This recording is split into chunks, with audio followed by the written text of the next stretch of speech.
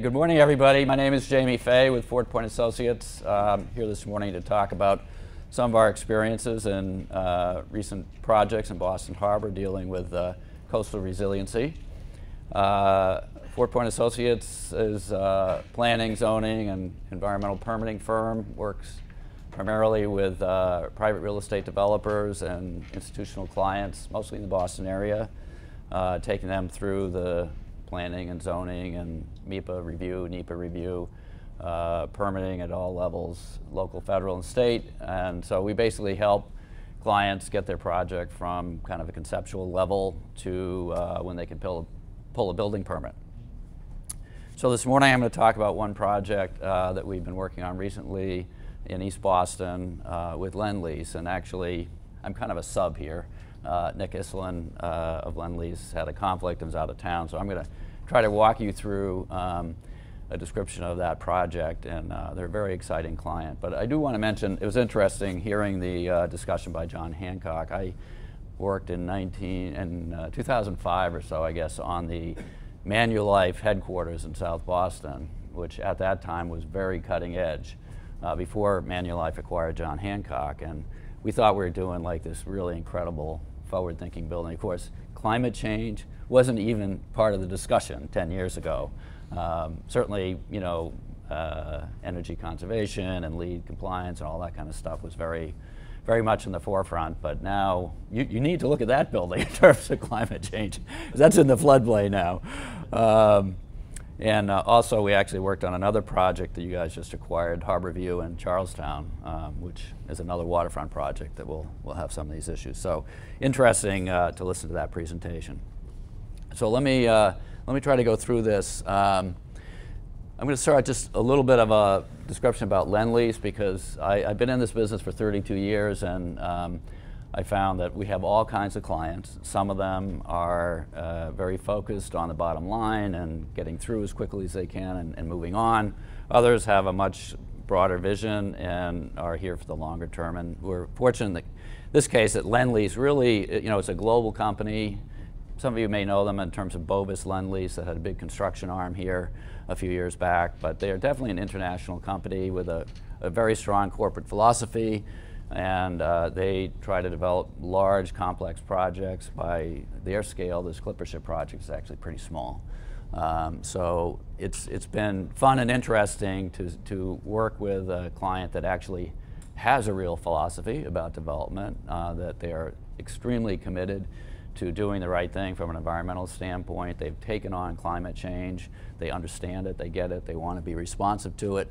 And they've incorporated that thinking into all their projects, which are mostly urban projects, but still really take into account a lot of environmental issues. And this is just kind of an example. I know you probably can't read all of them, but many, many factors that they look at in terms of planning their projects. And it's very interesting that the vetting process that their projects go through at both a regional level, national level, and international level, to make sure that this is a project that meets Lendlease criteria and that they're doing it the Lendlease way. So all these kind of sustainability issues have been considered in the development of this project, and it's really it's pretty exciting to work with them and see how they have responded to all these issues in a high level of detail.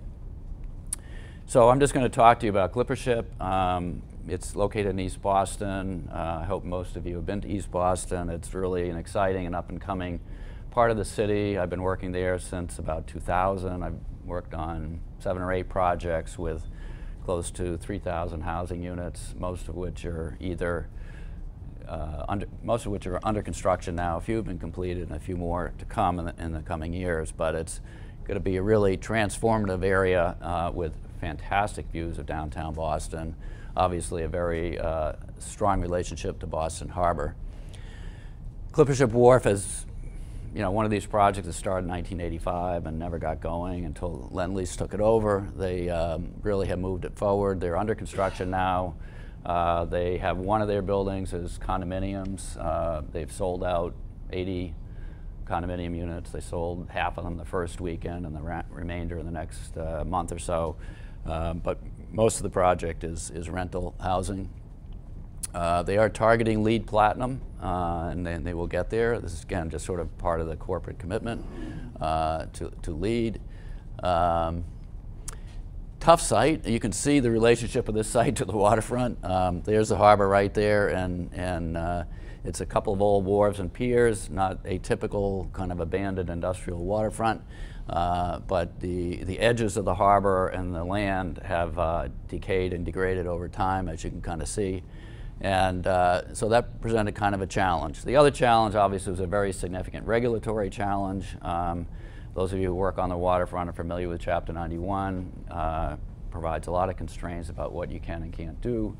The city of Boston also had developed a lot of municipal planning documents, harbor plans that create guidance about how the development should take place in terms of maintaining view corridors and access to adjacent properties and setbacks from the water. So very, very complex regulatory process, which we were able to help Lendlease get through and come forward with a project that really I think they're pretty excited about. But you can see again in this photograph kind of how the harbor is sort of eating into the shoreline here and here and on this corner, and this is the beginning of construction on the site. But it's these older piers and wharves were built at an elevation that today, with the last foot of sea level rise over the last century, is now kind of eroding away at the shoreline. So one of the key features of this, in addition to its waterfront location, is the MBTA Blue Line station is right there, almost adjacent to their site. So it's very much a transit-oriented project, only one or two stops from downtown Boston, the financial district. So it's very accessible, and it's really attracting a lot of attention. They're really committed to zip cars and bike sharing service. There's a water transportation dock right here on the corner. So there's also another means of transportation, being able to take a water taxi pretty much anywhere in the harbor that you want. So these are all kind of context for the project. The goal, and this is I would say fairly recent photograph of construction. They're moved a little bit beyond that, but now in foundation stage and starting to go above ground a little bit. But the goal here, the challenge here was to try to create a place that's respectful, create a solution that's respectful of its location, deal obviously with a very significant floodplain issue. The entire project's in the floodplain, coastal floodplain, and also try to anticipate future sea level rise as part of the design. And so this is kind of a new model, I guess, for waterfront development, in which one has to elevate your first floor of your residential building significantly above the existing grade in order to account for sea level rise. And that creates a huge design challenge at the same time, because in an urban location you want your streets to be active, you want your ground floor to be active from a public access and Chapter 91 standpoint. They want all the activity happening along the harbor walk and the ground level, yet you have to put your residential buildings up. In this case, almost an entire story above grade. They were able to accommodate that in part because of the size of this site and being able to manage some of those transitions in pretty creative ways. And they retained Halverson Design as their landscape architect, so it was a real key to making that kind of work, so that even though the project is elevated significantly above existing grade, it doesn't feel like it is. James, did you have to include the harbor walk requirement as part of this project in East Boston? Absolutely, yeah. Absolutely. There's a baseline. You don't get to do anything unless you do the harbor walk. So, yeah. And I'll show you a plan here. So the harbor walk connects here to existing public way, wraps around the site, comes through out around the building, back here, and connects back here. Actually, these buildings here are coming down, and there's going to be a view corridor going all the way back into the center of East Boston. It'll be about a half a mile view now to the water. Those buildings are going to get taken down and a view corridor opened up. The design of this project really has, you can see the layout of the buildings. This whole center courtyard here is above a parking garage and is elevated At elevation 24, the surrounding streets are about 16, 17, so it's essentially a full story above the surrounding area. And so that's made these transitions from the surrounding streets up to this plaza level a little bit challenging. But they really achieved that through some pretty terrific landscape design. Okay. Yeah. Sorry. Yeah, So jump the in. garage flood? The garage is, will flood if you don't put up the floodgates, yeah. Okay. So it's definitely, the ground floor of the garage is within the current floodplain, yeah. So, but I'll show you the measures they put in place and talk about that in a minute. This is what we're calling the living shoreline, which is an interesting part of the project. Normally you have to set your building backs from the edge of the water, which they did do here, the edge of the old seawall. But what we also put forward as a concept, which both the client loved and the public loved and the agency seemed to like, was to create this living shoreline in this area. So actually we excavated out from Boston Harbor, excavated solid fill out, dropped the elevation down, and are creating really this living shoreline consisting of intertidal flats and salt marsh grasses and coastal banks in that area, which I'll show you in a minute means at high tide your building is actually right at the water's edge as opposed to 100 feet back. This is just, again, an elevation through the site. You can see this living shoreline area where we've actually dropped, excavated down from the prevailing grade. A lot of the public uses are on the ground floor with 2-story heights, and those are essentially going to be able to be flood-proofed. The challenge in dealing with the regulations is your residential units have to be obviously above the 100-year flood level. In this case, we're adding several feet of sea level rise in anticipation of that. So the residential units are set up very high. The commercial units, restaurants and rowing club and parking facilities and things like that, are less susceptible to flooding and more resilient in terms of being able to recover from that. So some of these units, like this is a restaurant on the end, it's a 2-story structure. Its floor level is a little bit above the parking garage, but not much. It's anticipated that, in a bad storm that may in fact flood out, but that's kind of okay. You can recover from that. There's no great loss. In this area, there's a rowing club, again, a 2-story structure that will have some flood proofing there, but if it floods, it's not the end of the world. But all the systems and all the utilities in this building have been located at least on the first floor, if not on the roof, so that the building, while flood proofing is proposed, should it fail, the building is still functional and can recover very quickly from a flood event. And I think that's the thing that we need to be thinking a lot about. And as we develop urban areas, that we're not going to give up on the city of Boston. We're not going to pull back from the water's edge, but the time to recovery is really a big issue in how you design and how you structure your project. So if you can do it in a way, even if there is a big flood, if you can be back in business in a day or 2 days or 3 days, that's a big deal, as opposed to some of the situation in New York with the big storm down there where people are out of business for a month or 2 months or 3 months. So this is a very resilient project from that standpoint. Yeah, go ahead. So for a restaurant that's going to go into it where he's probably going to get flooded or there's a high risk. In a really big storm, yeah. Right. In the 200-year flood. A restaurant are now sort of knowing how to gear up so that all their critical stuff is as high up as possible. But is there talk about that yet?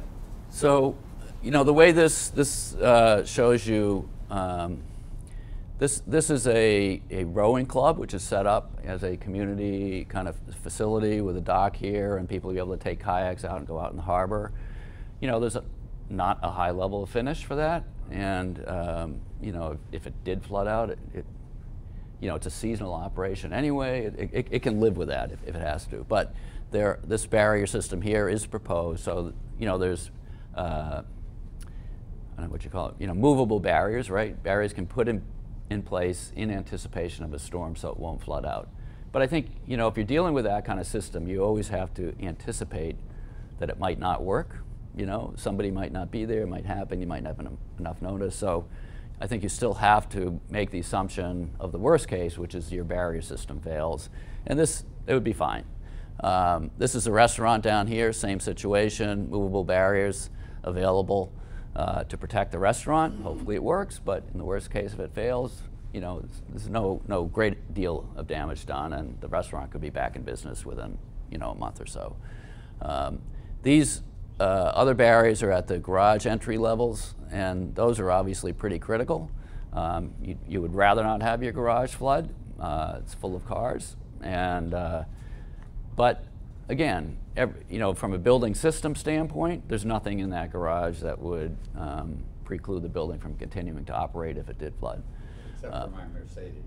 Except for your Mercedes. But, you know, again, the experience is that for most of these storms, you do have enough notice, and if you think it's going to be an issue, you can get cars out. But not everybody, you know, your Mercedes, you might be out on vacation, you know, you might be in Switzerland or something, and your car's still there. So the other actually difficult issue from a code standpoint is having emergency egress at a level that's above the flood stage. So, you know, people, if you're in a flood situation, you want people to be able to leave and be on safe ground when they get out of the building. There's no point in having an emergency egress from your building that's in 4 feet of water during a flood stage. So these emergency egress locations were chosen specifically to allow people to get access into that upper plaza level in the worst case situation. So this is kind of what the project's going to look like. This is our living shoreline over here. We have a ramp for kayaks, a floating ramp for kayaks, very public waterfront, a lot of activity, community rowing center in here, restaurant is over here on the edge, and just a few images of what the amenities of the building will be like. Pretty exciting location to be in, and they're getting a lot of interest. Here's looking out over towards downtown Boston with a kind of amphitheater type situation here on the waterfront. And a lot of community engagement involvement in the planning of the project. And this is a living shoreline, which I'll go through some of the plans and then show you an example of where we are construction-wise. But the idea here also is to create a shoreline that is very resilient and adapted to future sea level rise. You know, the choice the developer has on the waterfront is to create a hard edge to keep the land and the water separated, and in most cases you're going to have to, you know, increase that height in order to really keep future storms off the land side. In this case, we took the opposite approach, was let's let the water come in and out and have a soft shoreline with a lot of vegetation, a lot of ecological benefit, and see how that works. So we started with the design here on the left, and there's a series of slides, and I'll show you the differences. You know, this was the original vision, that you actually create a little cove that you can come in and get on a float right in the middle, right outside the edge of the building. It turned out that it was just way too expensive to do that, and it's a little bit of a shock how much it costs to do the right thing sometimes. But in this case, because of the fact that after this original design was done, they discovered that they had asbestos in the soil, and anything they excavated on the site had to be taken off, and at a very, very high cost. They had to do a redesign, said we can't afford to remove all the fill from the harbor because we've got to pay too much to get rid of it. So we just kind of changed the elevation so that it's a little bit flatter, and I'll take you through this series of slides. So this is at a low tide situation. Now this is kind of mid-tide level where the shoreline's the tide's starting to come in, and these white areas here are granite blocks being repurposed into walkway systems, so that when somebody wants to come down here at mid-tide, you can walk down the ramp, pop onto a bunch of granite blocks, and come out here and get out onto the seawall on the other side. Kind of very, very exciting, interesting, interactive place to be. Then at a little bit higher level, the whole area is flooded, and in these upper areas, there'll be all salt marsh vegetation. On a really high tide, the water comes all the way back up in this area, and under a bridge in the harbor walk and back into this amphitheater area. So very much of a changing shoreline by doing this. Every time you go down there, it's going to look and appear a little bit different. And so this is a couple photographs of the living shoreline area here. You can see these granite block seawalls that kind of segregate areas of elevation, which require different treatment in terms of planting, and that'll be you know, a very, very exciting and interesting place to be. So the project also has incorporated a lot of design features in the public waterfront. You know, seating areas and benches, and they want to create a very vibrant and active harbor walk area. Can you go back to a couple of slides? Sure. Is there any concern with like the public being out when those flood? It looks like there's some points that are going to be dry during a high tide event, but you know, you could be potentially stuck. You talking about these? Yes. How are you going to work with the public about that and deal with that situation? I'm sorry, where? So just looking at how this is going to flood from low tide to high tide on it, Yeah. you know, it looks like there's points that are going to be dry out there. Are you concerned about the public being stranded out there? Oh, stranded out there? I mean, if somebody walks out here and the tide comes in? Yeah. You know, they might get their feet wet as they walk back in. But, you know, I think, you know, it's really, you know, people have, in the cities, people have this idea that you've got to separate people from the water, and, you know, it's got to be safe, and you got to have barriers and all that kind of stuff.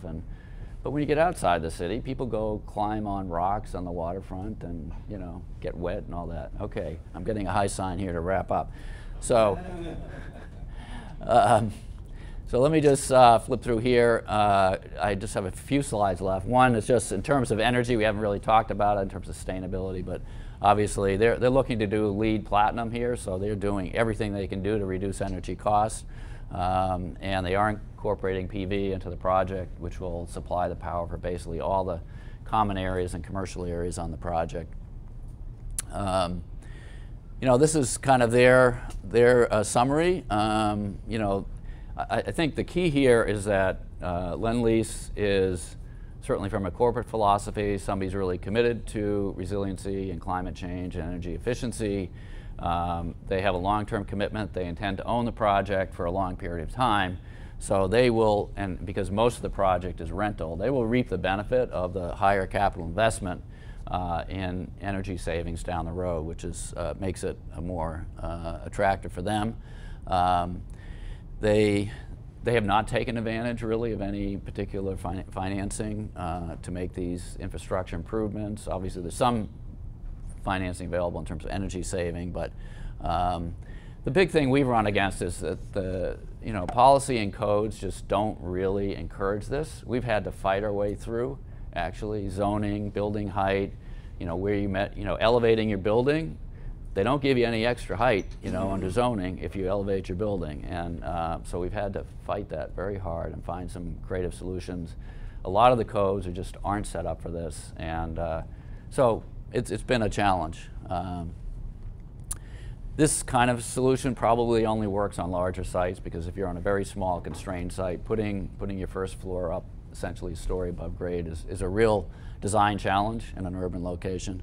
But I think we've also run into, any of you who have read the Climate Boston studies know that this area of East Boston is targeted by the city because there's a portal to flooding to the whole inside of East Boston. That these projects, this one and others I've worked on, are all elevating their buildings and creating an opportunity to connect buildings and actually create a flood barrier.